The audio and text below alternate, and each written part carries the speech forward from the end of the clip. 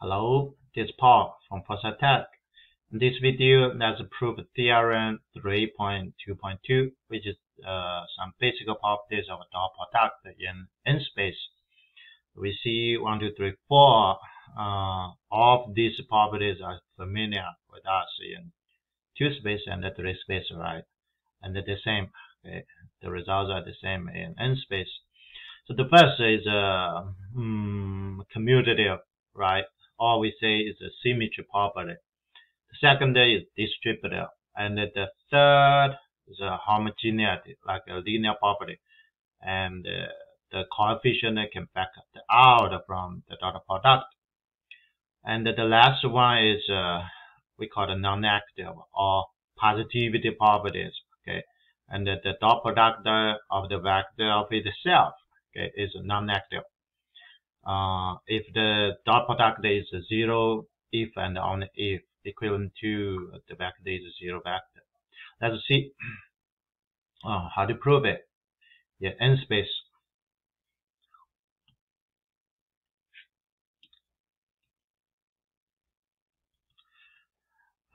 First, we need to set up, right? So let's set up first. That U N-space is a vector U1, U2 to Un. So V, put this. V is a vector. We use a V from V to Vn to describe, and then one more W. Okay, so let's say W is the vector of W1, W2 to Wn, and the first, which is a commutative. Okay, so the dot product U dot V equals V dot U. Okay, see Y. We just do calculation from the left to the right. It's good enough. So from the left, U dot V. What is U dot V? By the definition, it's the sum of products, right? The sum of product, which is U1 V1 plus U2 V2 plus UN and the Vn, and we can just switch the order. See, easy, switch the order for each term. So we have V1 U1 plus V2 U2 plus Vn Un. So now we see. So this should be the sum of products of V and U. So that's the dot product of V and U, right? Okay, so that's the proof for the first. This should be V vector dot U vector. Yeah, so that's good for A. What is B? B is distributive. Look at B, which is this distributive U dot V plus W. We can distribute, okay, to U dot V plus U dot W. Okay, let's see if this is true. And the same, I work from the left to the right. So the left U dot V plus W. Okay, what is U? I know U is U1, U2, goes to UN, right? Dot, what's V plus W? By the definition of addition, which is V1 plus W1, V2 plus W2 goes on to Vn plus Wn. Okay, so dot product is the sum of products. Okay, so which is this? This is U1 V1 plus W1, and then U2 V2 plus W2, and then goes on. un vn plus wn, and then we can distribute it because this is the numbers of it. Therefore, we should have two terms. Can you see up here? So the first, let me put a parenthesis, which is a u1 v1, u2 v2. So I merge the u and the v together, okay, and then plus un vn. We put these together, and then I put the u and the w together, which is a u1 w1 plus u2 w2, the second terms, un wn altogether. See, by the definition. So the first term is the product of u and v, right? This is u and v, the dot product. The second is u and w, u and w. Okay, so this is the proof of the distributive. So the distributive is true. Okay, so this is true, right? Well, look at the C.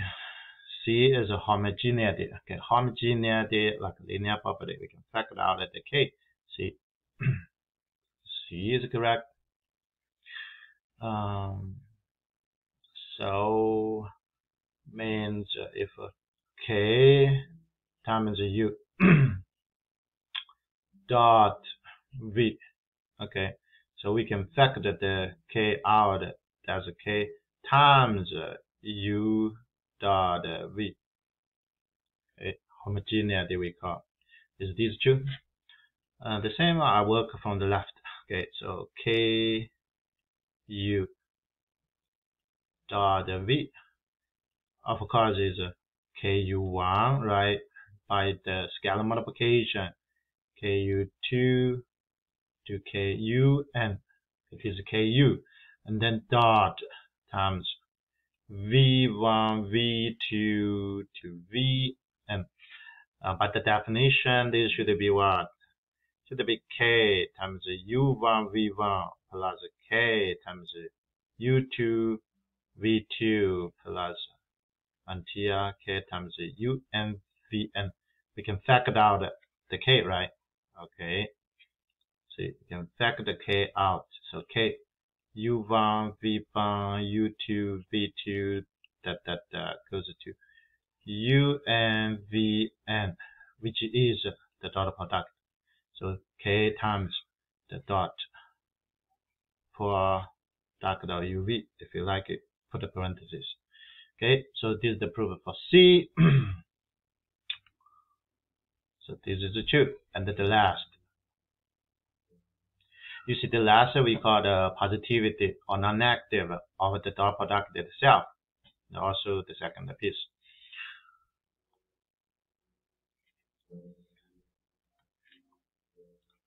So D says V dot V itself should be non-negative. Okay, so this is the first. The second, it says if V dot V equals 0, when it's equivalent to V is a 0 vector in space. This is the second. So we'll look at the first. The first is quite easy because V dot V equals the square of the norm of V, right? So we have this property. And the norm is non-negative, therefore this is non-negative. So that's true. See? So this is the true. And then the second, let me just put down. Or the second is simply right here. See? This is equivalent to the norm squared equals 0. Equivalent because the dot product, the self equals the square of the norm. And then look at the square of the norm equals 0. We have a property before, okay, is equivalent to the vector is 0 vector. I think this is the previous theorem, okay. So there's a theorem 2 point, let me see. 3.2.1. Okay, so you can find 3.2.1. Okay, the basic. Let me make sure. Yeah, it should be. Okay, so this is the truth, right? And that's the proof for the theorem. Thank you.